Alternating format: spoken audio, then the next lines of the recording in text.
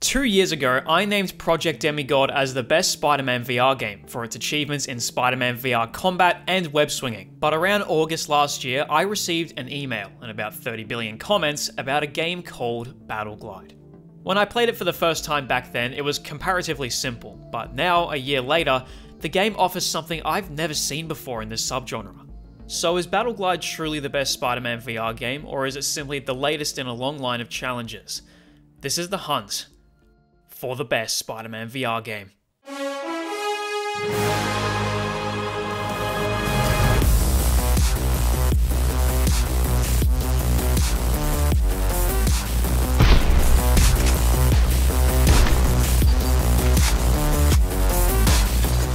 Battle Glide is an open-world sandbox game that immediately calls to mind games like Superfly and current title holder Project Demigod. But with a closer look, you'll find something completely different going on behind these skyscrapers, something that I think genuinely poses a threat to Demigod's best game status, even after its official release on the Quest Store.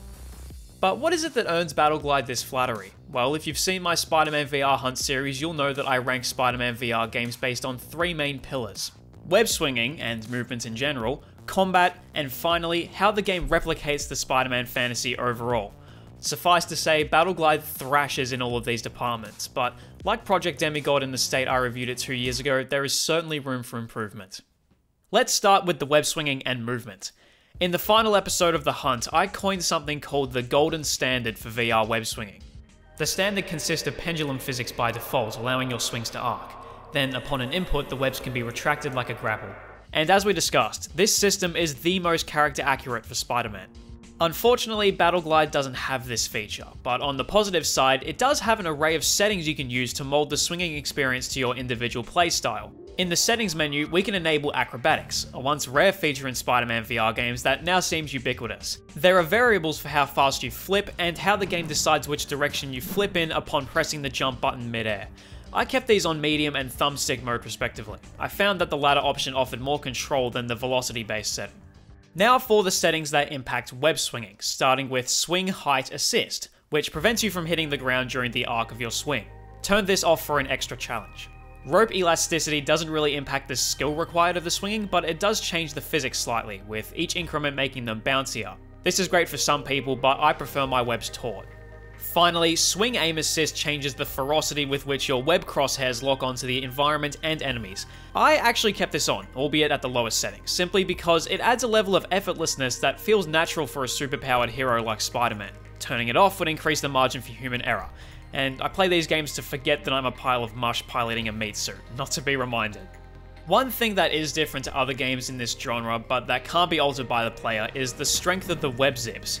I've discussed before how a delicate balance needs to be struck regarding how strong these are, and Battle Glide walks that line perfectly. They're strong enough to move you in a direction, but not so much that you might as well not even swing. With that being said though, gaining momentum from standing still on street level can be a bit of a pain. If we scale a building using the wall crawling, which is good but not as good as Demigod's innovative wall running, jumping off gives us enough momentum to start swinging, but you don't always want to do this. That's why I propose introducing the web slingshot, which is a move common in Spider-Man's flat games, but one we've never seen in VR before. This will be a perfect fix that doesn't change the balancing of the web zips, and it's just bloody fun. Now, this is going to sound kind of dumb, but if we have a look at the game's title and then the gameplay itself, there's a little bit of dissonance. The game is called Battle Glide, but yet we don't have web wings. I feel like the physics system in place is almost begging for a robust, skillful gliding system. Not something like Zenith, rest in peace, or Population 1, where you just stick your arms out like an idiot and the game does everything for you. I'd love to master this mechanic just like the swinging, and threading the needle between these buildings would be awesome, in VR especially. Now, while Battle Glide might be lacking on the glide front, it's certainly not on the battle one. In fact, it's the only combat system that even remotely encroaches on Demigod's territory, despite one glaring flaw. But first, this new web zip to enemy feature comes in two varieties. The first is a one-handed zip, where you fling yourself towards the enemy. The second is a two-handed zip, and with this, the enemy comes flying towards you. Right before you collide though, the slow-motion spider sense automatically kicks in, and this is where you can pull off some sick moves. One of my favorites is this face grab to body slam, it never gets old. Also, the slow motion feature, a staple of Spider-Man VR games, is available from a button press outside of this scenario as well, alongside a powers menu that, if I'm being honest, feels a little undercooked. The only one that really feels like something Spider-Man would use, outside of the slow motion and super punches, are these taser webs, which got old fairly quickly. Speaking of things Spider-Man wouldn't use, Battle Glide also has a range of firearms and melee weapons for you to access in combat. I won't complain too much about this though, partially because without them we'd probably have a lawsuit on our hands, and partially because it's genuinely fun to disarm an enemy and shoot them with their own weapon. Or the police. But we'll get to that later. Additionally, since Battle Glide is physics-based, you can use these also as regular props, meaning you can throw them at your enemies as a part of combat. Webbing some other props, like these pallets or barrels, will even put you into this never-before-seen floating state, where you can aim and fling them at your foes. This is crazy in its current form, but truthfully a little bit overpowered, so here's how I would change it. Firstly, I would replace the floating state with a slow motion jump, meaning your time in the air is limited. Right now you can just kind of float there for however long you want with no detriment to you whatsoever. In a physics-based game like this, I feel like that's a little bit immersion breaking. Before I mention that Battle Glide's combat has one glaring flaw, and it's a rather simple one, but without it you lose a core facet of the Spider-Man experience.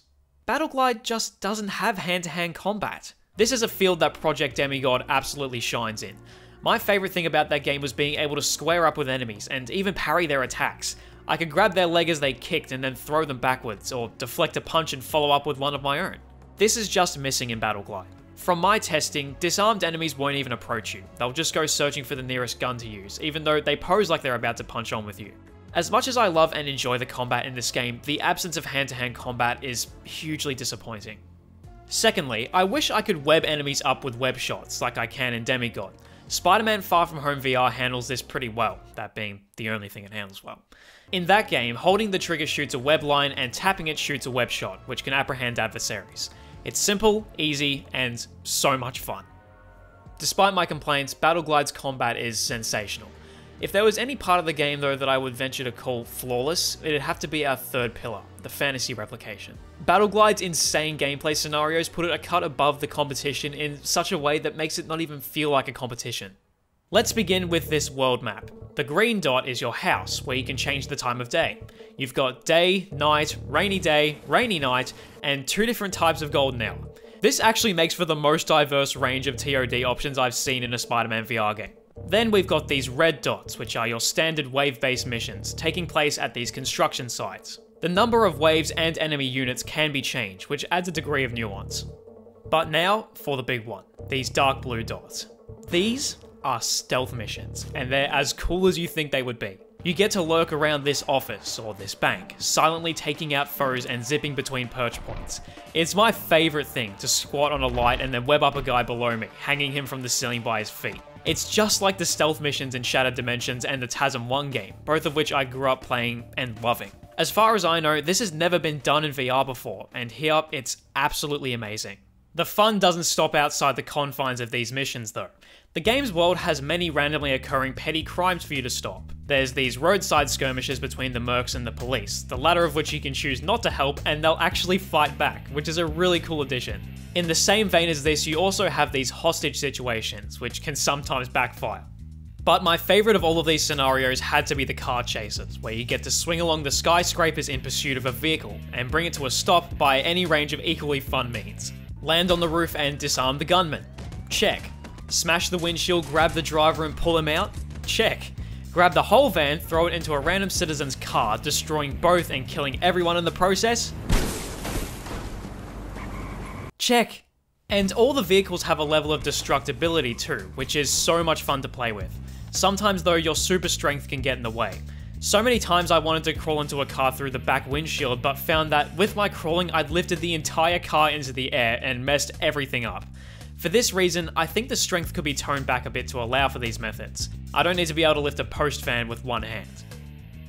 With all of this in mind, hopefully you can get an idea of what I mean by Battle Glide's gameplay scenarios being so great, but in case you don't, here's a needlessly complicated metaphor. Project Demigod's sandbox is huge, lots of enemies, environments, and so on.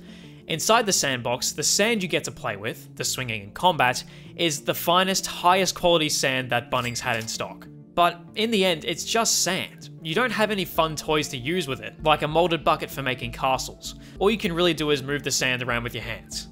On the contrary, Battle Glide's sandbox is smaller, only one environment and a couple of enemy types.